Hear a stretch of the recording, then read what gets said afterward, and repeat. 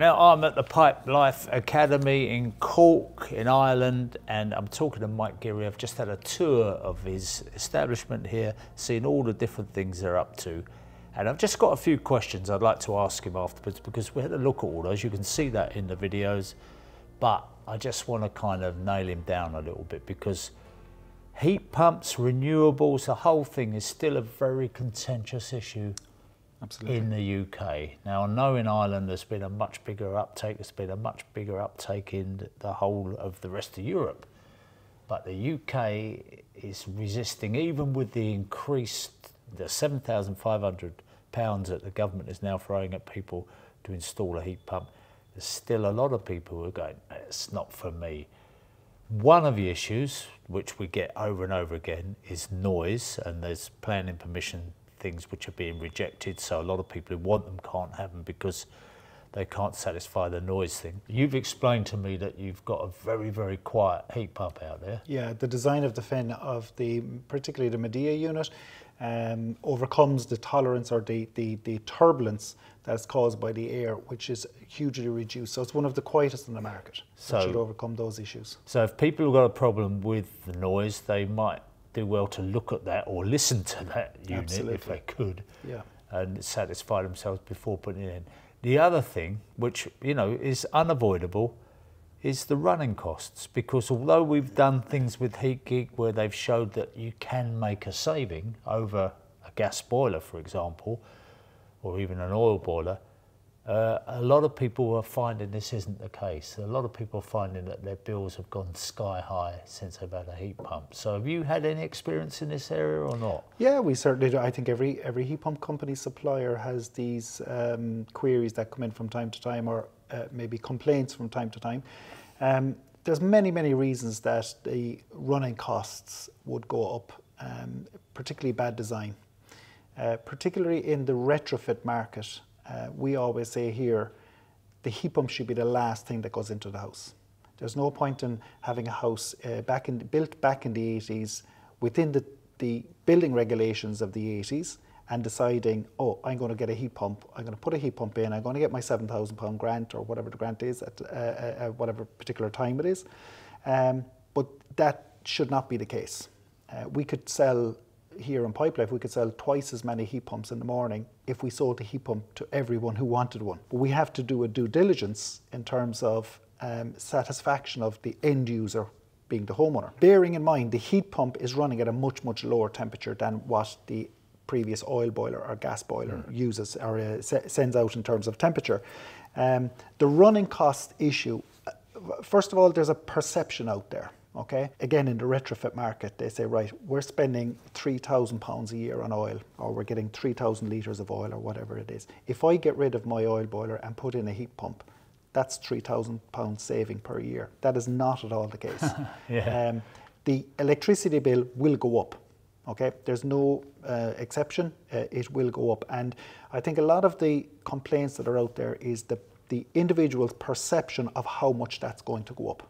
You will get the feedback from people, yeah, it will go up a bit, but not to the extent of the 3,000. It could go up to that level and beyond it.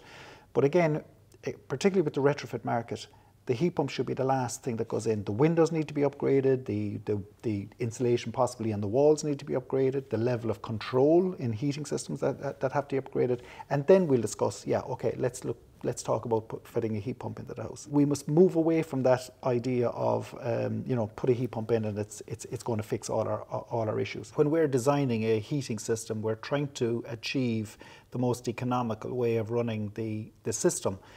However, it does come at a price. And again, in terms of fossil fuels, it's still much cheaper. In the new build market, the houses are so well insulated. Obviously, that's going to be a much more economical system outside of a retrofit. But unfortunately, it is a necessary evil. If you want comfort in your house, you have to pay for it. Yeah. And I think because you're getting the people are getting their bills on a regular basis, they're forgetting that they had to fill the oil tank last April at a cost of £1,000. Correct. But because it's coming in, and it's more evident obviously in the winter months, you have a higher demand of electricity. There is an awful lot higher demand on applications within the house. We're going down the road of electric cars, a big move over to electric appliances, ovens, hobs, etc. Yeah, There's a big move away from gas, and all that contributes to the electricity bill, obviously. I do think in an unfair way, the heat pump gets the blame, okay? Because it's physically the biggest electrical appliance in the house, so therefore it must be using the more electricity. But when we've done research into complaints of running costs of heat pumps, we would take that, we'd monitor it over 12 months. There's no point in monitoring for a week. We need a wide spectrum in terms of and years are different. You could have a cold year or a warm year. Absolutely. So yeah, exactly. But generally, when we do a deep dive into a running cost issue, it is very rarely the heat pump. You can have a human error, an immersion or electric heater may have been left on, but generally the heat pump is not the cause of the electricity bill.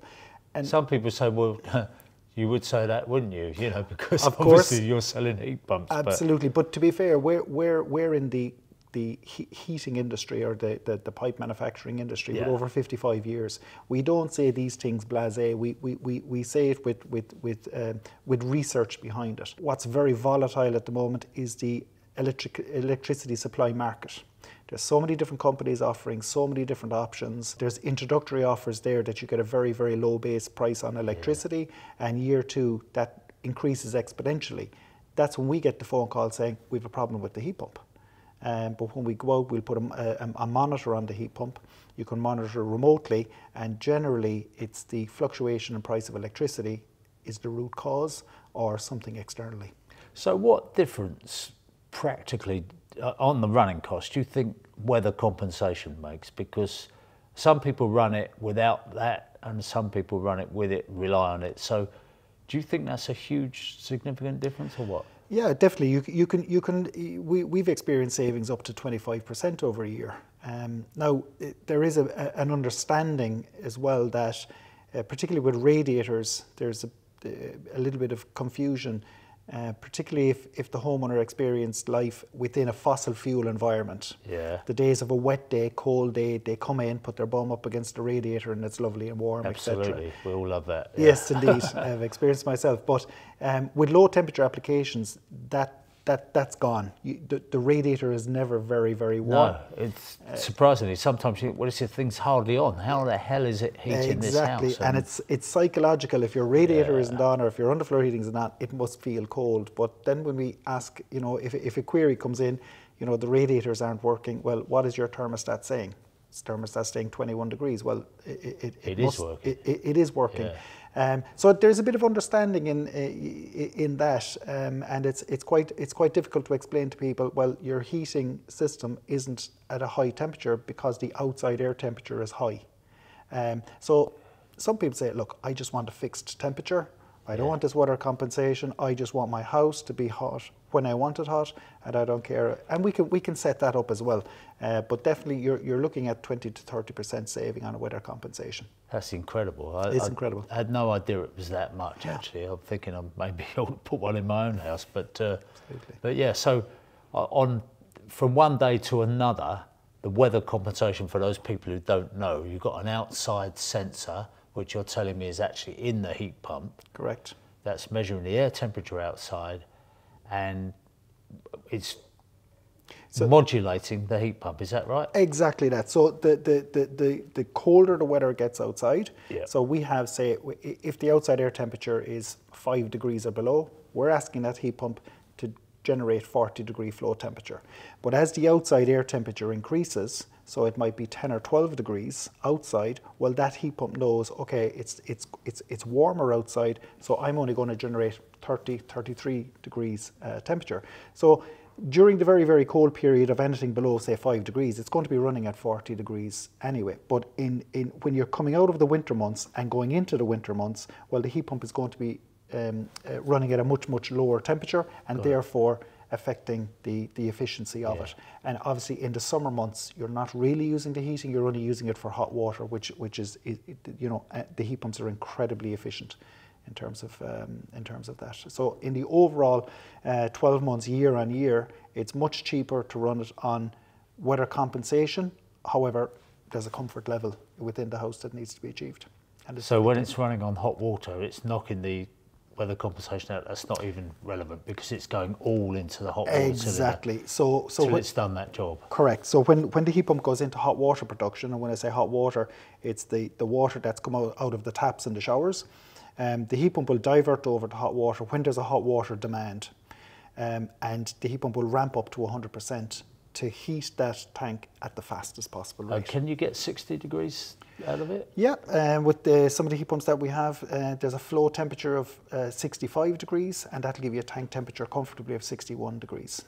So it's. Have you got any idea about the COP of that? The efficiency must drop, must it? It's 60. Yeah. So the harder the heat pump works, obviously the efficiency drops. So the COP or the SCOP, the seasonal performance, that does drop down. But again, much more efficient than a fossil fuel or an electrical immersion. Way more efficient. So you could see COPs of maybe 2. Yeah. Bearing in mind, 2 it's still 200% efficient over a standard electric immersion, which is 100% efficient. Which is 100% efficient. Yeah. So generally, we like to design the systems that the heat pump is about 400 to 500% efficient. Yeah. Again, you've challenges with outside air temperature, etc. But over a period of a year, that's the kind of numbers that we'd like to be looking at. Kind of a COP of mid 3s to 4. Okay. So the take home for anybody who's thinking of having a heat pump is, what do you advise first? What's the number one thing they do? The number one thing to do is they engage with a reputable installer, okay? An installer that has experience in heat pumps, an installer that's not just looking for a fast buck, and do their own due diligence on information that's out there. There's loads of information readily available. I'm a salesman myself. Yeah.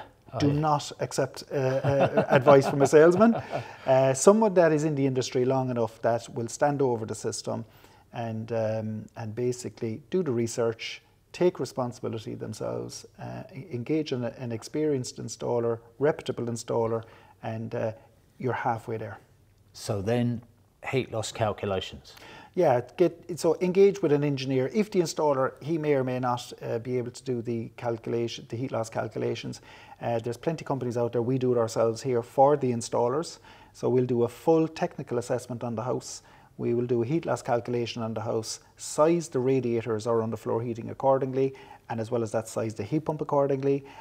We'll do a full designer sign-off. So we're taking the responsibility really from the installer. We're taking responsibility that the design will meet the demands of the house, and that's when the warranty is engaged. Then it's a 10-year warranty for the heat pump, and different warranties for the different components.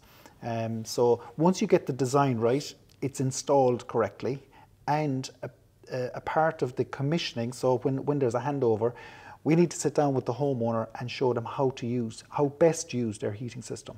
That's interesting, because a lot of them are thinking, oh, I switch it on, I switch it off and so on. But with a heat pump, I know that you just let the heat pump work it out.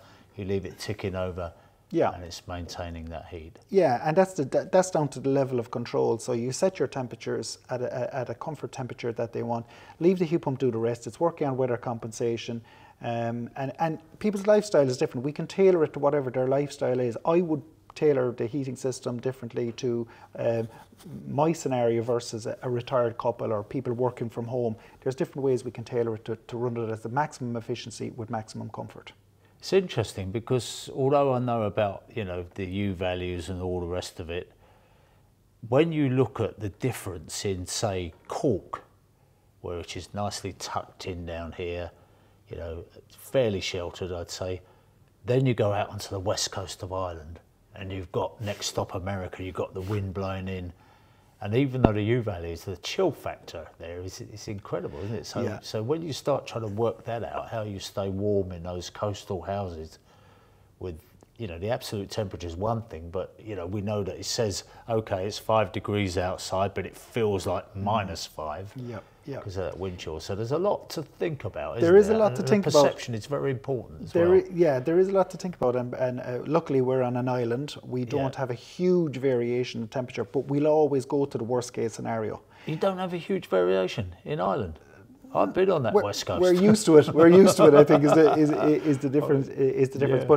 But we tailor it to worst case scenario. Yeah. So we will go when we're designing a system. We'll take an average lowest value temperature of the previous, on average of the previous 5 years. So our designs are changing. Climate is changing, but currently, when we're designing a system, we're designing it at -3 outside. Are you? Yeah. So when we're designing this, we have to meet the demands of the house when it's -3 outside. But we have experienced in the past conditions that went below -3. But to be fair, we've had no issues. The heat pumps meet the demands. You do have humidity issues here in Ireland as well. Particularly it goes into defrost, can go into defrost more the colder the weather, the more humid, the more moisture in the air. Yeah, so the damper, yeah. So, but that's that we'd engage with our install. The homeowner doesn't really have to worry about that. That's we cover that in all our designs. Brilliant. All right. Well, thank you very much indeed. I've learned a little bit more there. I learned a lot walking around your academy. Perfect. Displays. Great to see you. And hopefully anybody listening has learned a bit more. But if you want more information on any of this, then just go to our website, the Skill Builder website, because we've got a page dedicated to Pipelife telling you all about their solutions and their renewables.